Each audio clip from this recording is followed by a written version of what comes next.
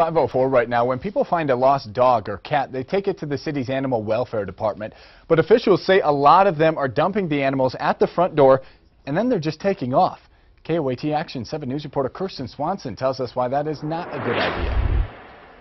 The Animal Welfare Department says it's seeing a big problem. People drop off stray pets, and ones they can't keep anymore, chuck them through the door and then run. We see it frequently.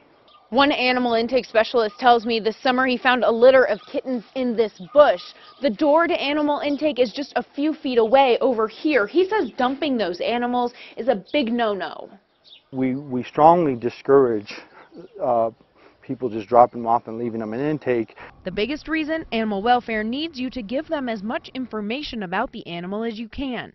But they want to know certain things about their behavior or maybe medical conditions as well. Even if you happen to pick up a pooch on the side of the road, these officers need to know where you found the animal so that hopefully it can be reunited with its owner.